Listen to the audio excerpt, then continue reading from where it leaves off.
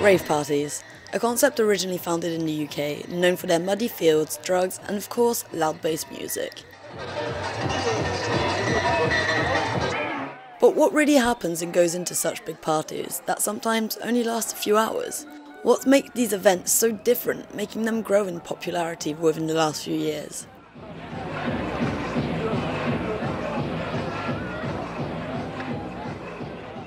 That's why I'm heading over to Brittany, in France, to find out a bit more about these types of events. You might be wondering why I'm going to France if the movement started in the UK. Well, after the first events in the UK in the 80s, the movement quickly spread across the channel, where the French put their own twist on things. Be it with the music, audience, or even the frequency of the events, the French changed the raving game. But before we actually make our way to a rave, let me teach you a bit more about where they come from. As I previously mentioned, rave parties originated from the UK, but the music that started it all comes from America, Chicago to be more specific. Back in the mid-80s was where a new type of genre was born. It was called acid house, and it was a subgenre of house music.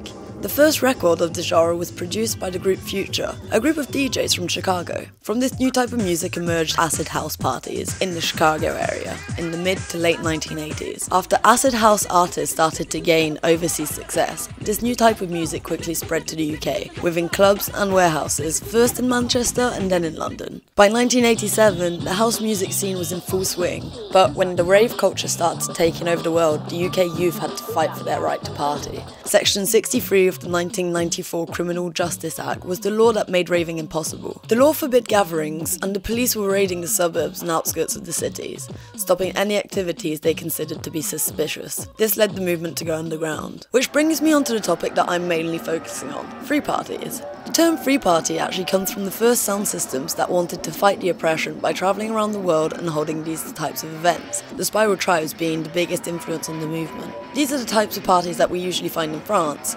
hence why I'm heading over there. One of the biggest and most important sound systems in the French raving culture are the Heretics. They threw the most known free party in France in Paris in the year 2001. It was held in an abandoned public swimming pool known as the Molitor. Many news articles and documentaries were made on this event, as it is the tipping point for the French raving culture. Let's fast forward to the present day. The movement has spurred in popularity in the last 4 years, with the internet that has revolutionised the access to the events. The amount of people attending the events has raised immensely, giving us a wide range of ages compared to before. As the years go on, the same fights against the authorities continue, and the risk of throwing these parties is getting more severe. Organisers can be risking up to months in prison for the gatherings. However, with the movement growing, there have been organisations that have built up in the last few years, under the names of Bass Expression and Freeform. Their aim is to open a way of dialogue, work on the communication with the government, and rationalise the consequences of holding these events. Now that you have a bit more knowledge on what rave parties are and where they come from, let's actually go and experience one firsthand. So now we're just waiting for the car to arrive for us to then get in and then phone up the info line to know exactly where we're going for this rave party.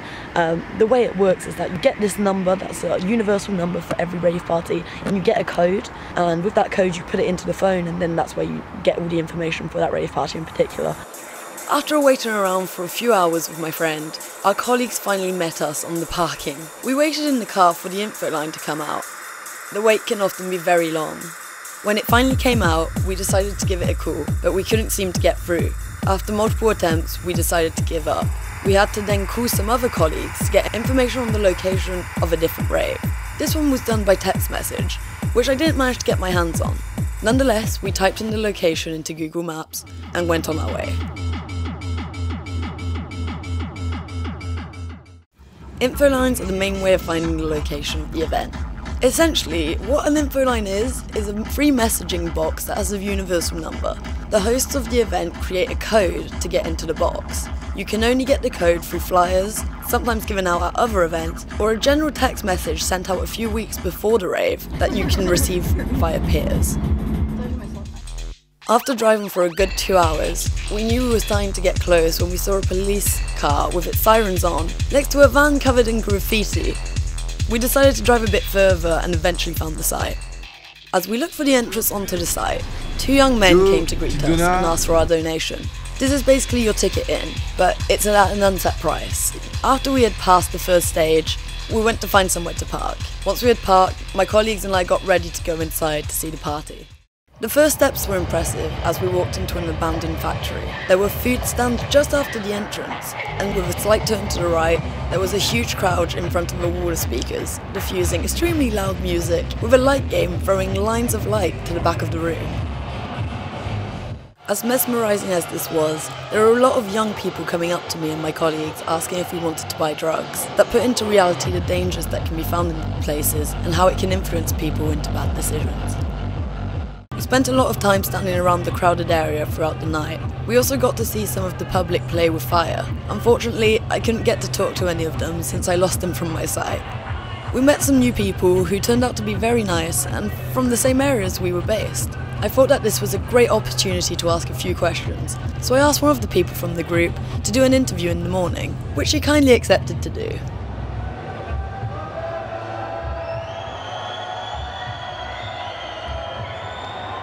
Du coup, ça fait combien de temps que tu vas en free party? Depuis mes 18 ans, j'en ai aujourd'hui 21 ans, donc de 3-4 ans.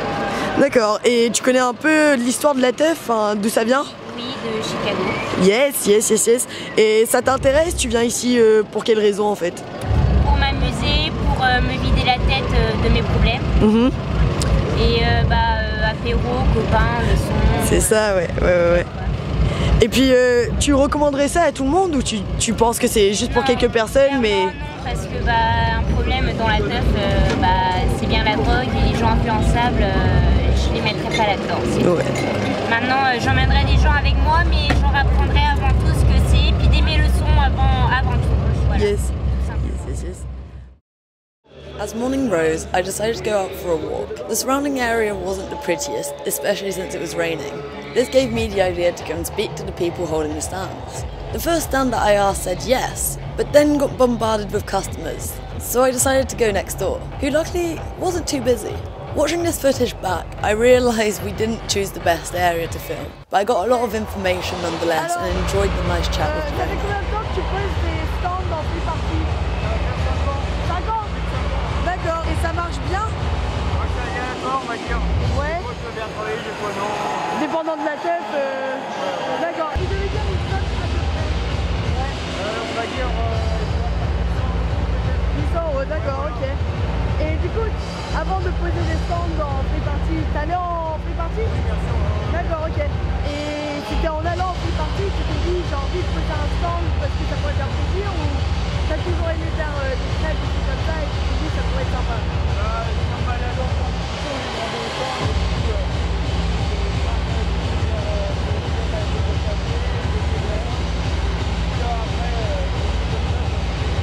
D'accord, ok. C'est super cool. Et puis, du coup, là, ça va faire 5 ans que tu le fais. Est-ce que tu en risques avec la police, par exemple, si tu fais ça? Est-ce que toi, tu peux avoir des conséquences avec la police s'ils viennent à la free party et ils t'arrêtent? parce que moi je suis indépendant du sud.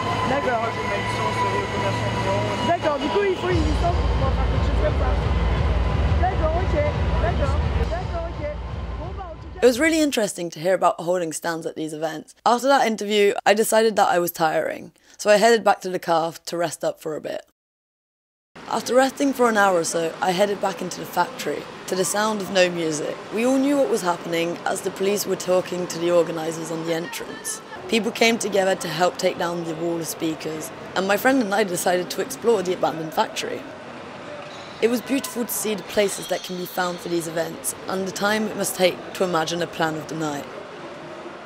This is where my second camera battery died, so I did miss out on a good part of the morning. So after a lot of travelling, I'm finally back home in the UK, back in my room, and I've been able to process a bit more about what I learned while on this experience. Now, I just want to touch on the point that I would be lying if I was to say that I had never attended this sort of event, or even if I was to say that I didn't consider myself part of the movement. But nonetheless, I went into this experience being non-biased, so I could use this documentary to teach you, the audience, more about what rave parties are and where they come from, instead of trying to push the opinion that they're this amazing place that everyone should love. From this idea, I didn't go out to a rave in the aim of trying to find loads of people to interview, asking them about their really in-depth opinions about raving culture, apart from Doreen, who was extremely kind to let me interview her in the morning. However, I didn't want to leave this documentary without having a bit of an overall opinion of what raving culture is today. So for this, I prepared a survey that I shared on my Facebook that I knew would hit the right target audience for the kind of people that I have on that social media, and I got a good amount of replies with some very good written out opinions. There are a mix of positives and negatives when it came to my conclusion, but in some way I guess that was what I was expecting. I'm going to keep it short and touch on 3 points. One being that I feel like there's a dispute in between the raving community, in between people who believe that the raving culture has become too open to every kind of person and every kind of age, and then there's another side of the culture that believes that it should be open to everyone because it is classified as an open event, meaning that anyone and everyone should be able to attend. The second point is the illicit substances that are found in these areas. This is basically mixing in with the first point, where people have mentioned the fact that it's too open for every kind of age and person, and with the fact that there are these substances that can't always be tested, people do believe that it can be at high danger for a lot of people. But the people on the other side of the spectrum who believe that it's the right thing that these events are open for everyone tend to believe that self-control, self-respect and being able to say no are the right ways of going to these parties. The third point is that even with these disputes going on, you can see that the main thing that people go looking for when they attend these parties is freedom and to get away from their everyday life. To wrap an end to this documentary, I just hope that I've been able to teach you a bit more about what rave parties are and where they come from, and maybe one day they'll stop being known for their muddy fields, drugs, and of course, loud bass music.